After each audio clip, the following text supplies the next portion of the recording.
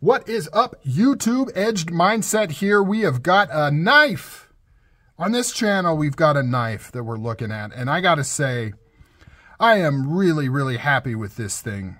And I mean that. I am really, I don't want to say I'm blown away, because this is like the fourth Formax I've owned in my knife owning career.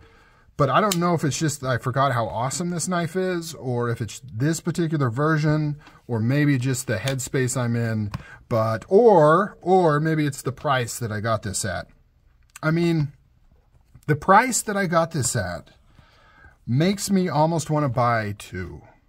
And I don't typically buy two things of the exact same knife ever, but I'm tempted to do that here because it's such a good price. $200, brand new from Midway. I'll say it right now. Get out of the way. You don't have to wait till the end of the video. $200 shipped. I can't remember if I had to pay tax or not. Shipped from Midway, USA. I would leave a link in the bio, but it's a firearms company, and that's super bad here on YouTube, and they will destroy your life and steal your children for leaving links to firearm companies or companies that sell anything related to that world. So I won't do that, but you can Google it. Most of you are probably already familiar with it. I couldn't believe it when I saw it. The price, I didn't necessarily completely trust it until I got it in today. I was also a little concerned that it wasn't this elite version because the code said elite. Everyone in the comments said it was the elite and the picture's the elite, but the description made it sound like it was the regular version. But I got it, and man, I freaking love this thing. So me and the Formax, man, we've got a history. We have got a history. I almost bought a custom version of this from the man himself, Andrew Demko. I ended up canceling the order because the configuration that he suggested I get exactly matched the first gen production version of these knives, right? So I had one on order from him, and it was basically stonewashed blade with the contoured coyote tan handle, and I'm like, the production version is that exact knife. Like, I don't know, I struggled with it, so I canceled that custom order and just picked up the very first production edition. And then I think I actually had issues with that one, and so they sent me out another one, and then I sold that one, and I bought the Italian-made edition version, I think with the gray handle, and then I sold that one. And that was years and years ago, and I decided to pick one up again, so I went with the Elite version, and I am in love with this knife. It is so cool. I love this G10, guys.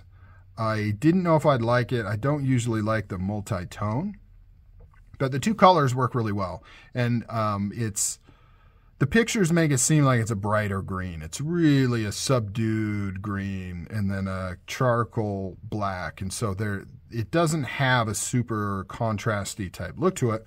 But the main thing, I don't remember the scales being so flat on the original. And I could be wrong. These are pretty flat. Like they're basically flat scales, really thick flat scales. And they're kind of they're kind of contoured, I guess. Maybe they're not flat. I guess they're contoured. They just feel way flatter than I remember them, and way flatter than like the 8010. And I like that. I don't like contoured G10 scales or any. It doesn't have to be G10. I don't like the contoured. I don't know why. It's a personal thing. It just feels weird. I like them to be flat. I like the edges to be melted and softened. Don't get me wrong. I'm not saying I'm not an animal. I don't like hard edges. But I like this part to be flat, and you get that on here. And I want to say that the original Formax that I picked up didn't have that. I could be wrong. It also has a really blasted finish. So it's got a lot of texture to it. It's not very smooth. So they've taken the G10 and they've really given it a good blasting, and it gives it a lot of awesome texture. Now, other than that, everything else feels similar. They've got the new, no, they don't have the new logo. I thought they had the new logo on here. They don't have that. S35VN, stonewashed blade. This thing, I mean, it's a beast. It is a beast. Some other features that I really like on this particular knife is all of the hardware is blasted. Nothing is shiny. The lock bar. I want to say these liners are titanium. I cannot find any information confirming that these are titanium, but they look way too dark to be aluminum. And then I would also say that at this price point and calling it an elite, I'd find it hard to believe they would really charge like triple the cost of an 8010 for just a larger 8010. So I'd imagine there's got to be something more to the elite that would make it worth that. And the only thing I can think of is a titanium clip and titanium liners. And what makes me think that is just the tone. It's just too dark to be even steel. Like it's, I'm trying to think if I've got, I mean, obviously I've got some shiny steel. Trying to see if I've got some sort of knife handy that is stonewashed. I mean, this is kind of stonewashed, light stonewashed maybe. But you can just kind of see the tone. You know, it's just a much darker tone on here. It looks much more like titanium. And I don't have anything readily available to do a really good comparison to. But you know what I'm saying? And especially the liners compared to like the 8010. Much darker. And that makes sense, right? Because otherwise, like I said, you're really just not getting that much more in the 4MAX Elite than you would an 8010 other than just a bigger size. And this is a monster burrito. 4-inch blade, 10 inches overall, 10.1 ounces. Boom. I want to check my scale, see what I get on here. See if my scale is correct or it's correct. So I'm getting 10 ounces even. I'm 0.1 ounces off from what they're reporting. Ooh, I better write them a strongly worded email. Really like this knife. It does have grittiness though. I don't know if you can hear that. I've gotten that on a few different knives. I got that on my Tonto 8020 or 8010, and I got it not on my drop point black coater. That one's super smooth. And I got it on my Espada that I just got. And it's just due to the machining on the front face of the lock bar. And that's a little, I would say that's a knock, you know, because that's something they should not have. It should really be smooth. You can hear it. Just that grittiness, and it's because of the machining on there leaving grooves, and then this runs into those grooves. And it's, at least on my 8010 Tonto, they're pretty deep. So I took care of that one. I polished it up with, you got to take some pretty good sandpaper to it and really clean it out and smooth it out and polish it up.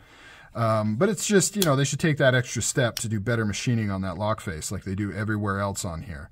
But because it's like an internal piece, I guess they don't really care. But yeah, less than desirable, especially at this price point. Not the $200 price point, but the listed price on this, which I think is around like $400. So 50% off at that midway. And I am by no means an ambassador, or I don't get any kickbacks on them. I just came across it and couldn't believe it. Blew me away that they had it for that cheap.